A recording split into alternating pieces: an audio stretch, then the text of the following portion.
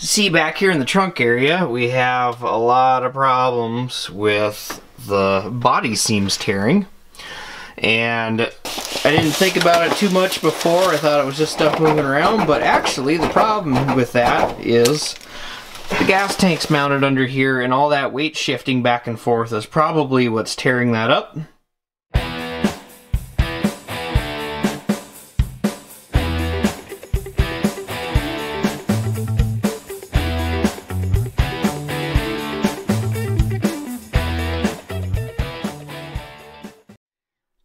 The plan is to put a piece of angle iron across that doubles up on these gas tank mounts, and then I'll just weld it right to the frame.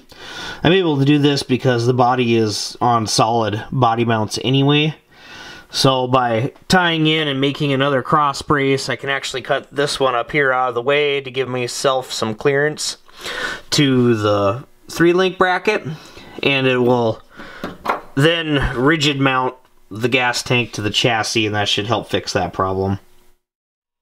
I'll also end up patching the seams and even reinforcing it a little bit across the top just to be extra safe, and fill the holes because it'd be nice to keep it clean back here. Another thing is it couldn't fit a full-size spare tire in here anyway, and a couple years ago I had the battery mounted back here. My plan is to go with a lightweight battery up front, because otherwise you end up with, there was like 12 pounds of just wire front to back, which is kind of silly. So what I'm going to do is I'm going to cut this out bigger, and I'm going to mount a full-size spare tire in the trunk so that I can actually close the deck lid. Now, in order to do that for the full-size spare tire, I need to drop 10 inches below the floor, which is actually going to be right around even with the bottom of the gas tank. It might actually still be up higher a little bit by an inch or two. So to do that, I'm going to take a design from some of the guys that do wheel tubs with trailer fenders, except I'm just going to use it to mount my spare tire. It'll be big enough to have extra room for it to sit down in there. I will have to use 2 fenders and cut it to widen it out so that the tire will actually slip down in there. I got fenders with the side plates. That way I can seal it all back into the trunk area. And since I only need to go down 10 inches, these are actually 15 inches tall on the sides, so I'll actually cut some of this stuff off the top. It's all 16 gauge. It should be at least a little bit thicker than what the trunk is already right now, and by putting that extra dimension into the trunk floor, it should help strengthen that area up.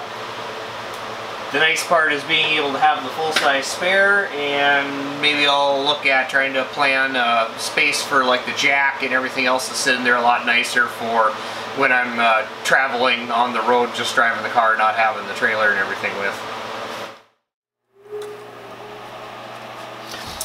So I know I have about 16 inches from where I still have some clearance to the gas tank over to the frame rail.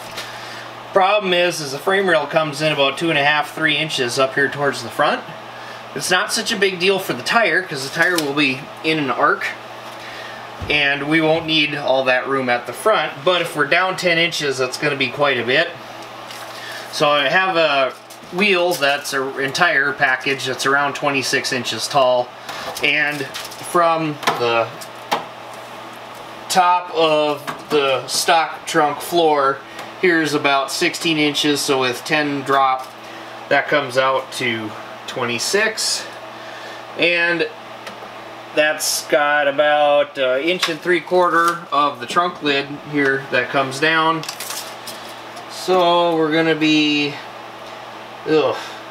might be 1/4 inch shy, so I might have to actually move it down to like 11 inches deep just to make sure we're gonna clear the trunk lid. Or I could try to use one of these cavities here to set it up. The other thing is I have the jack here, and I was looking at, it actually also happens to be 26 inches long, which means that I can do the wider recess because I only need 12 inches wide for the wheel and tire. And if I stick the small end down and I stand the jack up this way, I actually should be able to tuck it in right here into this extra space that will be over by the side of the frame, and stand the jack up and have it end right up here as well. So I'll have to pay attention to where the deck lid's going to come out, because it's going to stick down from the seal a bit. So I might have to go down to 11 inches deep. But I can check the measurements on that again, but it's looking good for being able to make a setup that holds a full-size spare tire and the jack. And actually there's really no reason to have to stand the jack up all the way either, if that's going to cause a problem. So I was thinking something like this, it's going to be an additional few inches deeper than that, but with the flat of the jack, that's actually going to push it up a couple inches. So I can tell right now that that's probably not going to work so well. But we can always lay it down. Maybe not that way. Maybe it takes up a little room in the other direction.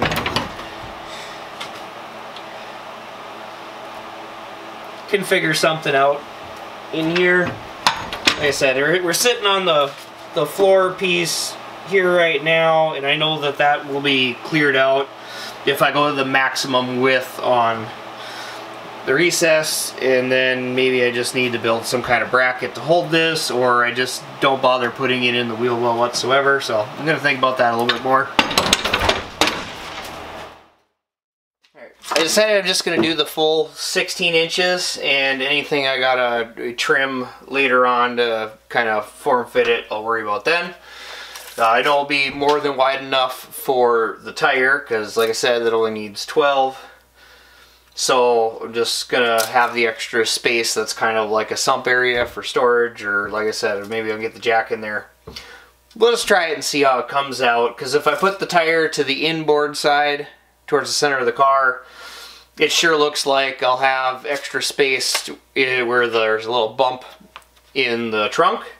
So I just went and found this block of wood. It happened to be just shy of 8 inches, so I stick it down and I can run my scribe line across it, and I'm coming out like within a 1/16 of an 8 inches. So I just ran it and kept scribing as I moved it around, keeping it pushed against this flat edge, and I'm cutting the rounded lip off. And I'll do the same with the other fender, and then I'll be able to butt weld the two together.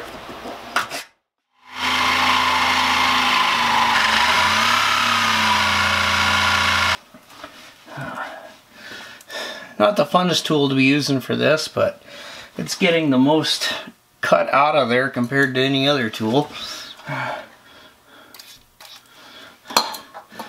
But man, is it hell on the arms.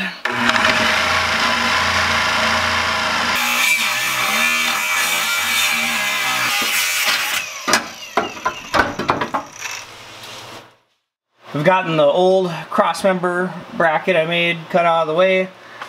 I got just a piece of angle iron here that we're going to use. It had to get a little bit of a angle cut to it to kind of fit to the frame, because the frame back here curves in kind of a weird direction. But other than that, I just went with angle iron so that I can put it up in here and reinforce the mounts for the fuel tank. Because as you saw, the one side is completely ripped loose and the other side is not far behind. So I'm just going to get this set up in here where I can kind of just tap and hammer it into shape. Probably going to check the top just to make sure that the side that's completely torn free can get lined up pretty close to where it was. And maybe I can check for level with this too against another part of the chassis. But I mean, really, everything there's got a little bit of give. Obviously, it's been moving around a whole bunch, so I'm not too worried about having it absolutely perfect, but I want to try to make it as good as I can. And then once it's up in place, I'll try to mark where the holes are going to be. I obviously don't have to hit them perfect. I can oversize the hole a little bit because the fuel tank strap will have the hole in it That will then kind of sandwich everything together and hold the tank up. This will then become the new cross member for holding the spread of the chassis as far as cornering forces, especially because the Watts link will now be putting those forces in almost immediately next to this cross member. So that'll actually work out quite nice versus before they were up on top of the shock towers.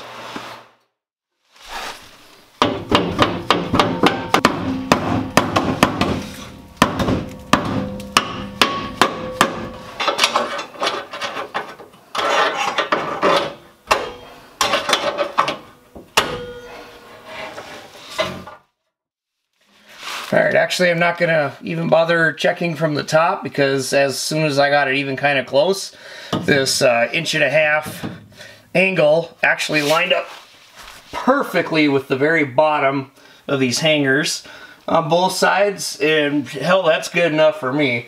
That'll provide a nice strong weld down the edge of this into the frame and we'll be good to go.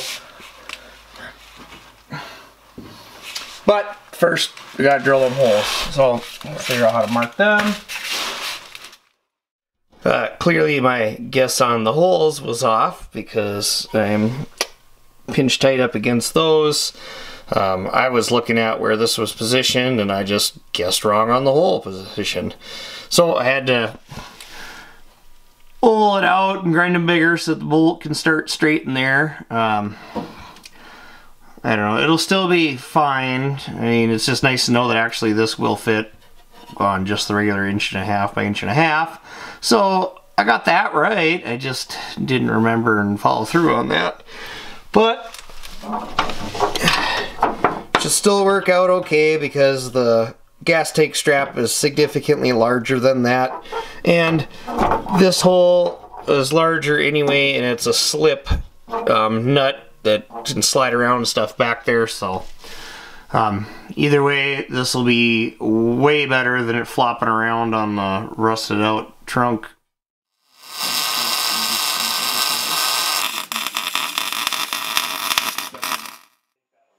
So it becomes really busy in these races with those kind of things. Well, that whole plan went to crap. I ended up hitting the frame super bad up here because I didn't factor in how far the gas tank stuck out from its mount. So I actually lost like 4.5 inches off of this side, which made me have to narrow everything up, and I was still hitting the frame up here. And I'm probably just gonna end up cutting it down, and the wheel tub area that's left will just be what the tire fits in. Also had to cut it, notch it, and bend it in on both sides because it was too long for sitting in the frame.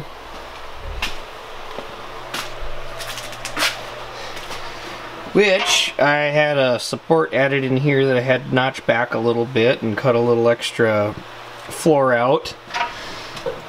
And then up here even got to the point where I had to hammer in this section of frame a little bit in order to get it to clear. And then where the yellow dots are up there is where I intend to have it all match up again. So I'll have to grind away the paint and stuff so that I have something good to weld to. And then figure out how to reattach the sides here, because as you can see the layers are separating and I'm gonna have to get all that tacked back together because that was about the only thing solid left of the original floor, which has already been cut and repaired multiple times before. So you just need to get the body solid again back here using that wheel tub. Well, not everything goes to plan. I ended up having to cut it back and narrow up this wheel well area. I had to put patches in different places to cover up rusted out sections so that I could either cut it out completely or at least have something good to weld to inside the trunk area. I added this strip down along here. You can kind of see the seam. I ground it down a little bit. Then there was filling in some of the corners that got complicated up here, and did that one and this one for a little bit of strength. All along here, the seam was separated, and I tried to stitch it back together as well as I could. It's just, there's not a lot of really great material to get into here. I also added a wing onto the insert so that I can cover up where this was cut away to access that body bolt, and I'm going to be welding it up here on a good section of frame past where it's corroding. Mostly I'm just going to set it in. I'm going to try to weld as much as I can to strengthen it up, and then we'll be putting a seam sealer around the rest of it.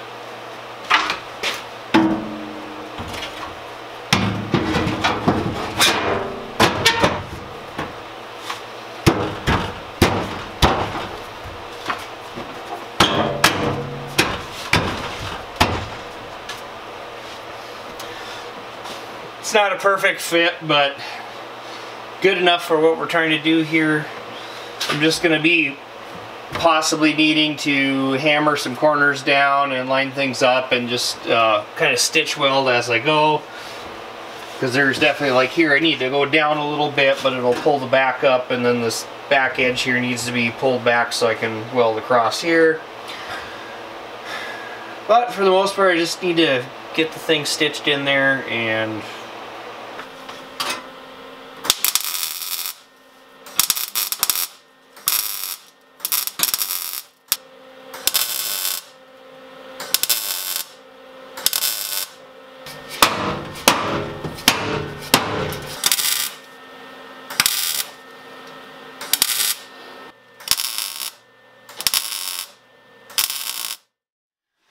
alright, now I've got it welded in for the most part. There's a few spots where either the base metal underneath just wouldn't take a tack, or I had a little too much gap, like right here.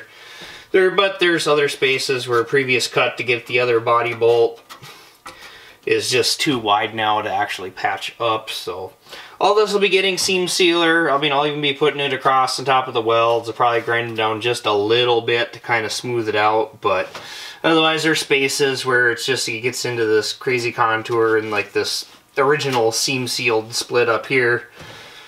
You're just gonna worry about trying to fill in the holes, and because otherwise it's, I mean, I got probably a solid, I don't know, 30 inches of weld all the way around this thing, and I'm going into multiple panels, so it should really strengthen up what's back here. And the key thing was make sure we can fit this full-size spare.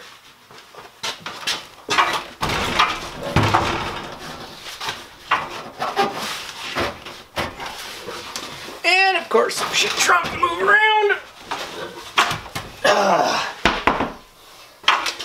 Sometimes I hate this shit.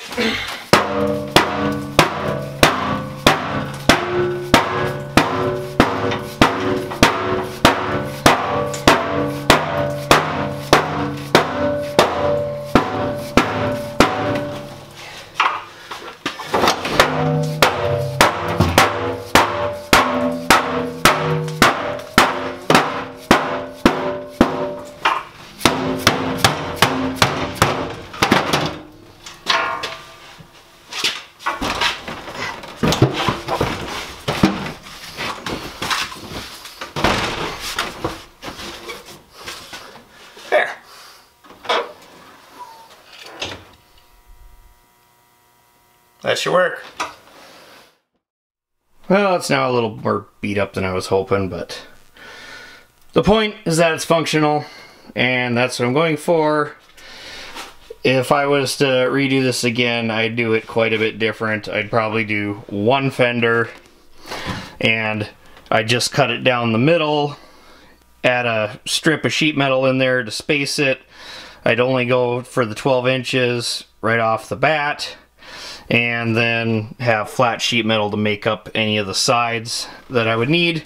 Ideally, if you're trying to do this, you could make just a drop-in piece with the trailer fender that's widened out, provided the floor's in good shape, but obviously mine was not, so we're here making it work as best I can.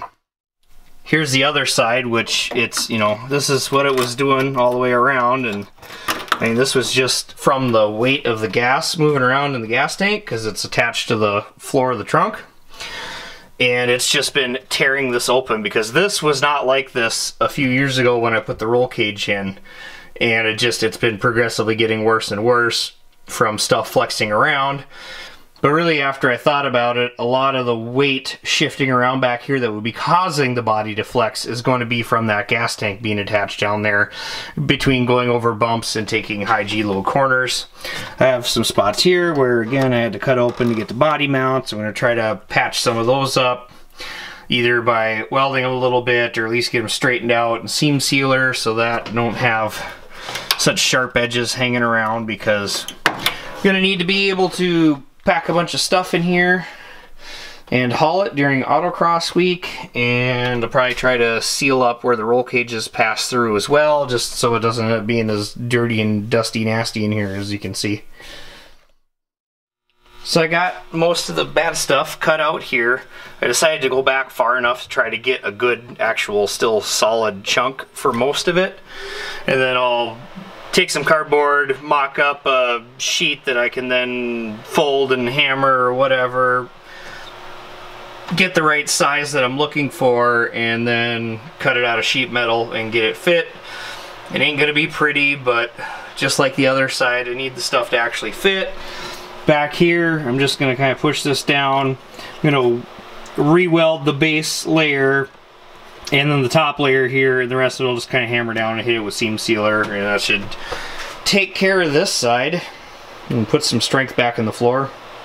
Oh, and I cleaned up along here. I'm probably going to drill a few holes so I can spot weld it along here to tie that all back in. That should do quite a bit more as well. Alright, got the plate in there. By the time I got it beat up enough to kind of take shape, it looks beat up, but it's in there. I replaced most of the bad stuff. I put seam sealer on to get everything sealed up. Once the stuff sets up and dries, I'll just shoot some paint on it. So I just cleaned out the gas tank. I need to pull the sending unit because the fuel gauge wasn't actually working. And I had some foam in here, and it's all just been kind of tearing itself apart and being crappy for the last couple of years. So I wanted to get rid of all that. That is just a regular stock tank that I have been running, and that's why I've been running this Holley Hydromat. As you can see, more of this foam. So I need to fix the arm. The sending units are cheap. I think the car originally came with just a 2-hose one, but there is this 3-hose drop-in that's available. You can get a brand new one.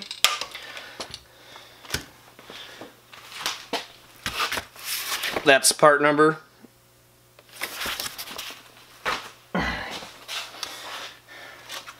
But anyway, a couple of past sins were, as you can see, this vent valve I had removed from the one that I had in the tank because I had hooked up the return line to that, and then I was having excessive line pressure and creating too much fuel pressure at the injector, and I didn't understand why, and here it was because the valve was on there. And the reason I kind of ended up foolishly doing that was because I thought the return line should be the second largest hose coming out of here. This time around, I'm going to actually leave that vent because I have had plenty of problems with it pushing liquid gas up out of the vent, especially, you know, after filling it up. I've had to have a catch tank in the trunk for that. Otherwise, it was just leaking out the back of the car. So I'm going to leave that vent in place this time, and I will hook it up to the smaller line. I'll just monitor my fuel pressure to make sure that it's enough. If not, I can always just drop it back out, knock the thing off, switch hoses, and go from there again. But I'm hoping it'll fix my venting problem out of the fuel tank. I will need to swap this Holley Hydromat over to it. This thing has been like the best thing I could possibly do as far as not being able to run the tank down very low. I know without it and just running the factory style setup, even with a bunch of foam in there, I was basically fuel starving at 2/3 of a tank. And with the Holley Hydromat, I can actually run it down to about 1/3 of a tank before I get fuel starve problems going on track. So, in order to swap this, it was just a matter of cutting the tube and then using this compression fitting. So I'll have to pull this off. Actually, now I'm thinking about it, I'll probably have to get a new compression fitting, what do they call that piece? Ferrule, maybe? I don't know. The piece in the middle that actually crushes down, I'll have to get a different one of those. I'll probably just end up having to cut this to get the top off, and then I can just grab a new compression fitting tomorrow at the parts store. But that's all I'll be doing as far as changing the fuel setup with the tank. I figured as long as I had the tank out, this was something I wanted to deal with, was having working fuel gauge again, especially for Autocross week coming up this year. I'm not going to want to be risking any miscalculations between fuel stops. I'm going to want to take this back to the tank and mark the top so that I know where this needs to be angled for the hydromat to make sure that it's crossways in the tank. So with the sending unit drop down the tank, it's pretty easy to see that as long as I line it up with the hoses, the hydromat will be crosswise in there, and that will give me maximum fuel intake, or supply rather, in corners. You want to make sure that you have this edge deburred. That way it's not going to catch anything when you're assembling the sleeve.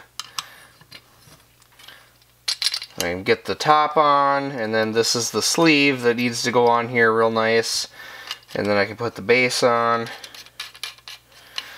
And I'm going to want to keep it pushed up as high as I can based on where I cut it. And then we'll tighten it down.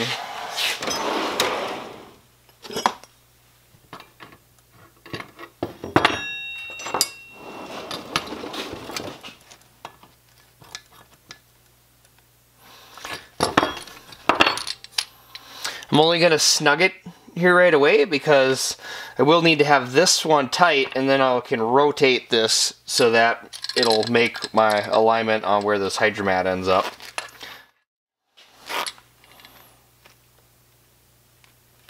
So that's going to be about where I want it to line up.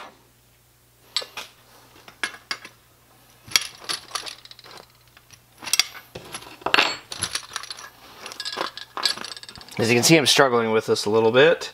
I keep tightening the top one and the body wants to rotate some.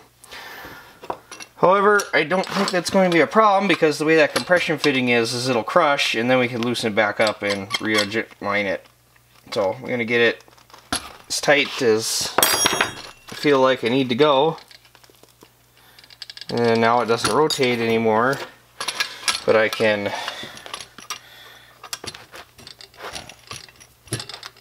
loosen this up just a little bit and rotate it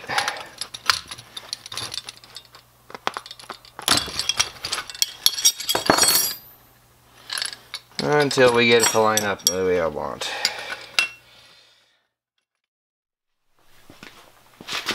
Now to get this in the tank, we'll need to put the O-ring on, which you can just loop over the hydromat.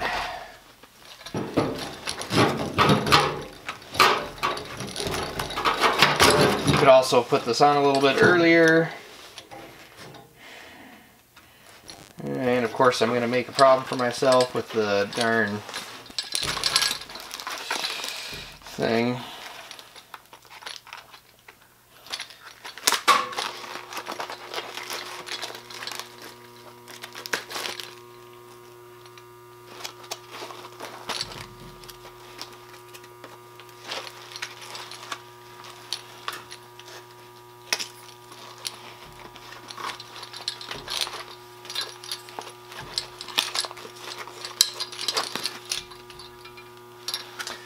Alright, now with the O-ring on, you can put the lock ring onto the top. You need to fold this hydromat to get it into the tank opening because it's so much smaller.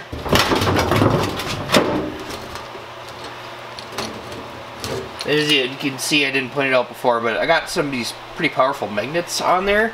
That's so that once it settles in the tank, it'll kind of lock itself in place and not swish around.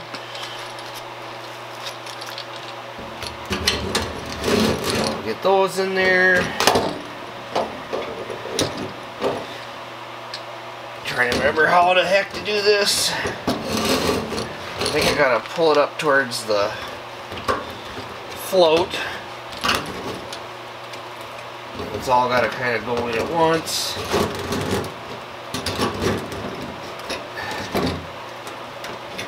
There we go.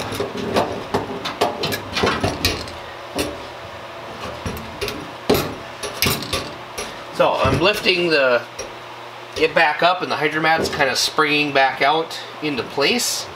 So I'm going to want to get it lined up, and then as I lower it down, there it goes. It snaps right in, the magnets hit. Let the O-ring down. Oh, there's the other magnet. Make sure that O-ring is sitting in its groove the way it's supposed to. And there's these tabs to kind of locate it. And then I can get this lock ring turned it to where it will start to engage.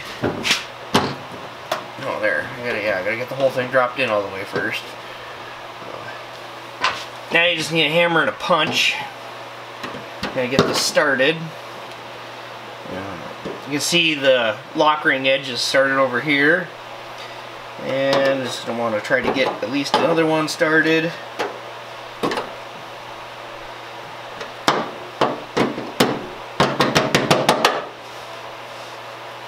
And there I only got two, and this third one is not quite.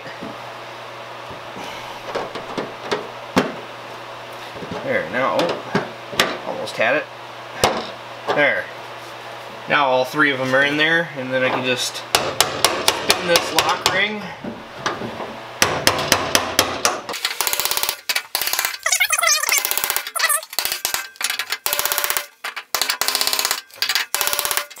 And then once the tabs get to the stop, then pretty much there. Just have a few of them to kind of center it all up.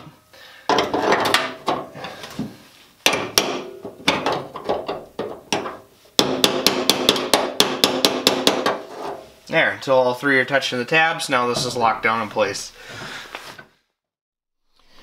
If you're wondering what I've got going on here on both sides, this is actually just to be an isolator between the trunk floor where the mount is and the tank itself, because otherwise they shake back and forth enough that it'll actually rub through.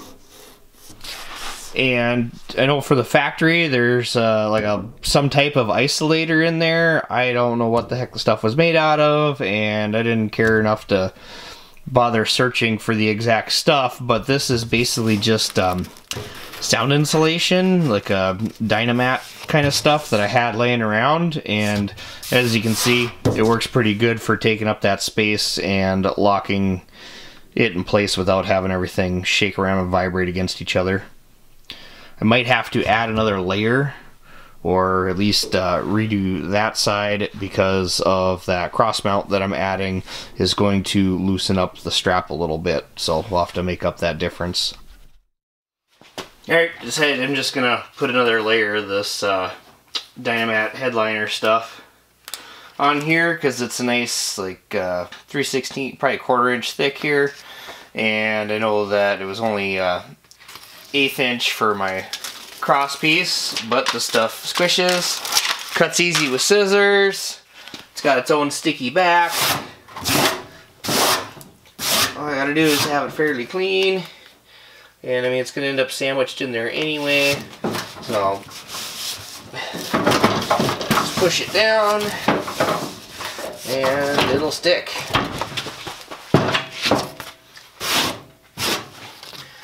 As you can see on this side, there's actually this little shiny spot where it was already rubbing through. So,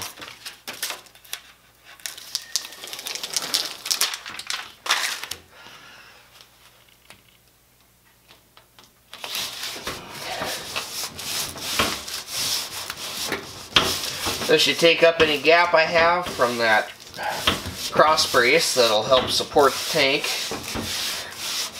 And keep the tank from shaking around because it's obviously width based as well a little bit, and actually this gets to where it's going to pinch in there pretty tight, I think. So last thing we want is the gas tank shifting around a whole bunch more again, causing more problems.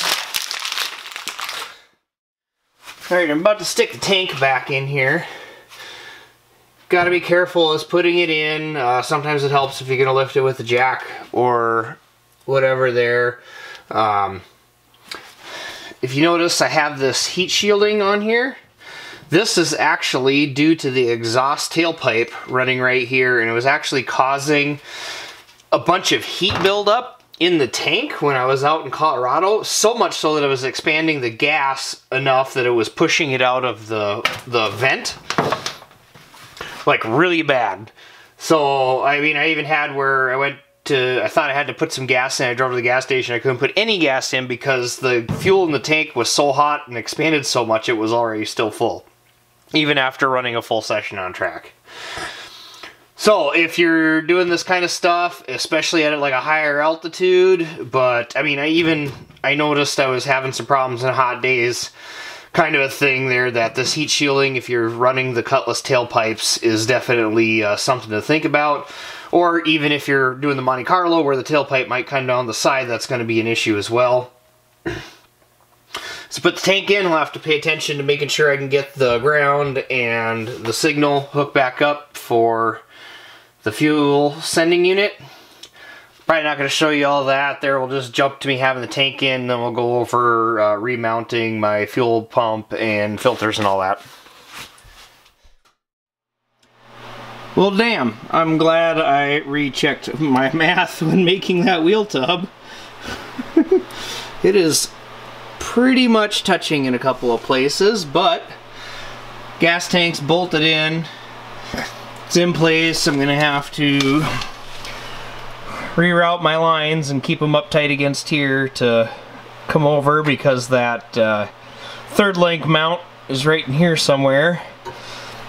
And then I no longer have room on the bottom of this area to mount my fuel pump and filters, so I'm gonna have to figure out where I'm gonna move those to. They want them, you know, below, near the bottom of the tank. I was kind of thinking maybe there would have been some space here, but clearly not. I don't know. I should have room like right here if I make another bracket that hangs down. That'll be behind the Watts link. There's, you know, there's a whole hand's width of room back here. Maybe I'll just mount them right here, and then they should be fairly easy to access too. Like pull the wheel off. Yeah, if I yank the wheel off and then everything's mounted right here, that should be nice and easy to access without having to crawl under the car as well.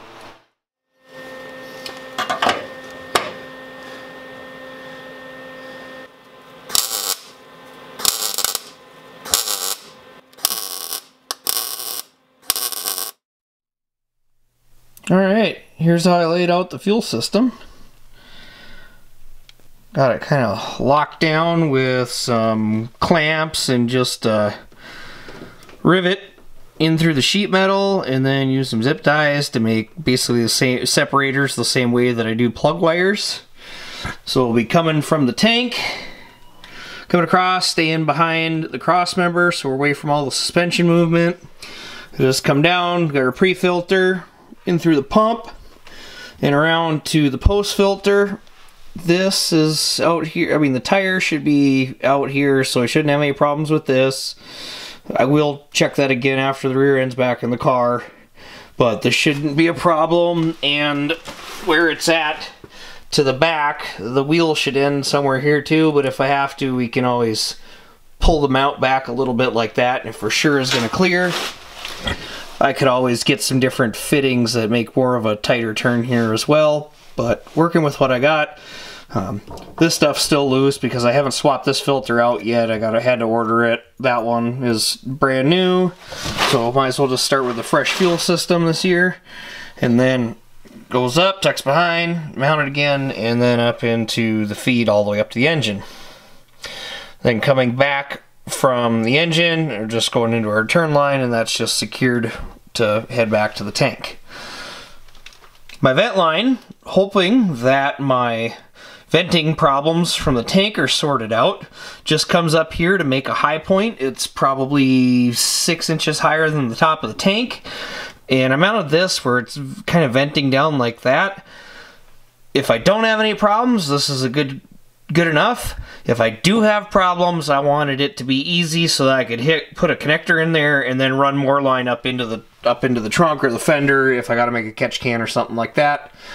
I'll wait and see if I'm going to actually have a problem with that, or if having that vent valve on the inside of the tank from now on is going to fix the problem.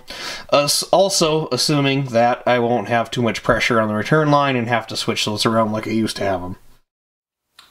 If you like these videos and you want to keep following along, go ahead and keep after the channel and checking it out, because I'll be continuously putting videos up until the car build is done for the year, and we'll be wanting to move on and start doing events, and I'll keep after a lot of that stuff. But one of the next big things, the car is going to get a livery. We're doing a full wrap on the car. It will not be blue anymore, and beyond that you have to just wait and see, but I'm definitely going to have kind of a reveal video when we get to that point. I'm still about 2 weeks out on it going to get wrapped, but the debut will be at the Motorhead Madness show in Duluth, Minnesota at the Deck on March 18th and 19th. So that'll be the first time I'm going to show any pictures of the car. It'll be there to be seen by the public, anybody that shows up for that show. And I'll be around both days, Saturday and Sunday, to just talk with people, answer questions, and all that kind of stuff.